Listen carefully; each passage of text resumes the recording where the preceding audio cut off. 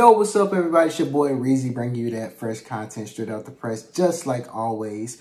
I think everybody has noticed that the page has revamped a little bit, and I'm hoping everyone is feeling that. You know, my boy Torin hooked me up with this fresh intro, and he also redid my overlay. Man, this man is the truth when it comes to this technology stuff and making sure everybody's good with what they need as far as YouTube and Twitch goes. He is the man, and I'm going to leave the link to his page, his Instagram page, in the comment section, so that way you can definitely check him out, because he will get you right if that's what you're looking for. So in this video, I'm going to be featuring one of my sets that I did in a Sunrise Cup. And I had the opportunity to be matched with the one and only Ali Luckey. I tried to bring that heat, but she brought that heat back and pretty much embarrassed your boy. But it's all good though, because I was just happy that I got the opportunity to face such an amazing battler in the Go Battle community, well known. And so she did grant me permission to post these battles, even though I did not win a single battle. But we can also talk about some of those highlights, and we can go over some of the mistakes I made and some of the great plays that she made. And we can all learn from it, regardless if it's a win, loss, or draw. So we're going to get right into these battles, and we're going to see how, you know, if your boy did okay, or if I got some work to do. You can let me know. Put it in the comment section. Let me know how you think I did. All right, let's get into it. All right, let's review the film. All right, here's game one. So, you know, I went into this with the same strategy that I went through with the entire Sunrise Cup. You know, I used the double debuff team. It's very annoying, but very effective. So my plan is to try to catch the Vigoroth. I knew she had a Vigoroth on her squad, so I wanted to try to catch it. She leads off with Obama Snow. This is not the best matchup for me. I have struggled to play this matchup the entire tournament. But I'm trying my best to play it to the best of my ability. So I know usually people think I'm going Bubble Beam, but I had to go straight Ice Beam here. And I knew that she was going to throw an energy ball here, but I decided to not shield anyway. And I think that was one of my mistakes right there, not shielding that. So I go into it with Stunfisk, hoping to get this Rock Slide off to get this Abominable out the way, because it cannot see my Drifloon, and then she decides to shield it. And I knew right then and there that it was going to be a long day. So back-to-back weather balls are coming through. I do not want to burn my last shield, so I decided to just let my Stunfisk eat the weather balls in the hopes of, well, matter of fact, I didn't use any shields. I could have used the shield, but I decided to keep my shields. She comes in with her Mantine. I swap instantly into my Drifloon, and my play here is to not get Ice Beam.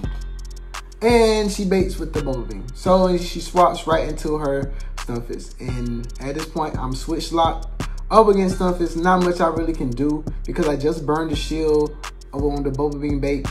And I just go straight Icy Wind. I have back-to-back Icy Wind stack. Just trying to beat out the clock at this point. That's my play. Get out of this matchup as soon as possible.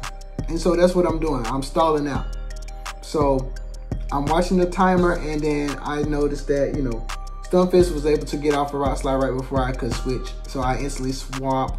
Did I instantly swap? I didn't swap. I built up some energy, and then I set my my Stunfisk. Then she swaps into her Mantine, which has pretty much full health. So these Rock Slides, I mean, yeah, but no. They help, but not really. So I swap back in. I throw the Icy Wind because I was like, I didn't want to waste a Shadow Ball. She was going to use a shield. And then here, there's nothing I can do. The match is pretty much over. Ice Beam takes me out. Okay. Well played by her. And I think, you know, what changed this matchup is me not shielding that energy ball in the beginning, which I should have done, but I did not do. So going into this second match, I catch a great lead right here. Ferrothorn against Stunfisk. So I'm kind of happy. I'm like, all right, cool. This is what I wanted. I wanted to win the lead. And so what I decided to do is form up to 2 power whoops. I knew they were going to throw an earthquake, but I know earthquake is not enough to take me out. And so I'm going to throw back-to-back power whoops here. And so the first one goes through. And right before I throw the second one, she makes an amazing swap. An absolute amazing swap right here. And, you know, I'm just stacking energy. I'm just like, you know what? It is what it is. I'm just going to take my energy and dip. Unfortunately, I had to burn a shield because I got greedy. Oh, actually, I stay in. I go for the Thunder. I stayed in the matchup. Do get a shield, which is, I mean, that's cool. And so here, you know, I have to watch out for the Shadow Ball. Obviously, that would hurt. And that's what she throws. It does hurt, but it doesn't KO. So, you know, Mantine is pretty thick. If y'all haven't noticed, Mantine is pretty bulky for the most part. So I go straight Ice Beam, take out the Drift. I'm kind of feeling okay about this. I know there's a Stunfisk still there lurking. And we're going to just go straight Bubble Beam here because that should do enough damage to at least take it out or set it up to where I can form down with whatever else I want to bring in. And so that's the mindset that I was going into this game with. So I have an option. I'm like, well, I could go back into a Ferrothorn or I could just go into a Drift. I go into it with Drift Limb and then she comes in with her Mantine. I'm just going to go straight Shadow Ball here to do some crazy damage. Then I form a little bit more, then I swap into my Ferrothorn. I know this is just going to be a Bubble Beam, so I let it go. It's all good. Thought I could get out the Power Whip, which would have been amazing, but I was not able to. And here I banked on her throwing the Bubble Beam, and she threw Ice Beam, and that match is over. So, as you can see, you know, it's great plays, you know, absolute great plays by her. And just me being greedy, I think, is what killed me in these games. Greedy, misjudgment, some misplays, you know, that type of stuff can cause you in these tournaments. All right, so Badly here, Abomasnow is back. I freaking hate this thing. My Ferrothorn has no way of beating it. If I had Flash Cannon, I may have had some play there. But I opted to use Thunder to catch the Flyers and to catch the Mantine for the one shot. So I go into my Mantine just like, you know, before. I go straight Ice Beam. And then I noticed that she swapped and I didn't even know that she swapped. So another amazing swap by her. Absolutely amazing. I mean, her counting is on point. I mean, with everything. You know, so I wait out the timer, as I should, and I go back into it, Mantine. Go straight for the Thunder. I'm not even going to waste any time here. I just want to go ahead and get this thing out of the way. And it goes through. And I'm like, all right, cool. I got pretty good health there, but then I still have to worry about this Abomasnow, which my double debuff plan did not work because she didn't use Vigoroth not one time during our matchups. And so usually my play is to trap the Vigoroth. I bait it out with Ferrothorn. They swap in, I swap in the Drift Limb, I trap it out, get it out the way, and then pretty much sweep with either with Ferrothorn or sweep with Mantine back. So, but unfortunately, the plan that I've used this entire cup came to a drastic ending to Ali Luckey. She was able to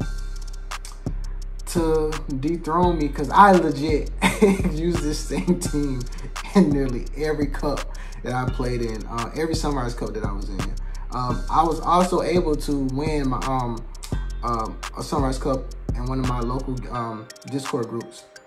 So I know the strategy works because I got the dub. I was able to, you know, win, but you know, all strategies don't work on everybody. But that was the one strategy that I was the most comfortable with. And so I decided to use that strategy because, you know, if it works, it works. If it doesn't, then hey, you get the results like this. You know, I got swept 0-3, you know. But for the most part, you know, I was not upset about, you know, losing because I do all of these things for the experience. And that's what it's all about. You know, I've never really been into the Sylph cups because, like I said, I just really started back playing in March, and so it took me a little bit to catch on to the concept. But now I'm starting to learn it. I thought that, you know, you can only sign up for tournaments that are local or near you, but now I've learned that you can sign up for any tournament around the world as long as it's available, especially during COVID-19 and quarantines and things like that, because everything is remote. So it's a great experience. If you are not into the Silph cups, please just give it a shot. You know, try it out. We got the March Cup coming up in November. So, you know, give it a shot. Silph can be very expensive, but, you know, if you don't want to invest in mines that you don't think you'll have any use out of, just use the ones that are available to you and just build a team from there and have fun. That's the main thing, is just to have fun. Like I did. I have fun. So it's a great experience. So I do want to thank Ali for allowing me to use these videos for my page. So you know, as you can see, sometimes strategies work, sometimes they don't, but it's all good though. So I think I was able to finish in the top. I know this is a big tournament. It's like 66 people in this tournament. I think I finished in the top 20. So kudos to that. That's a victory for me. I finished in the top half of this tournament. So I'll take it. That's a win in my book. I take all my wins, no matter if they're big or small. So anyways, y'all, like always, thank you for always tuning in. Don't forget to like, comment, subscribe, all that good stuff. You know, it helps the channel. And we need to make sure that we get this info to the people because they need this knowledge. You know what it is. All right, so until next time, everybody, holla at your boy.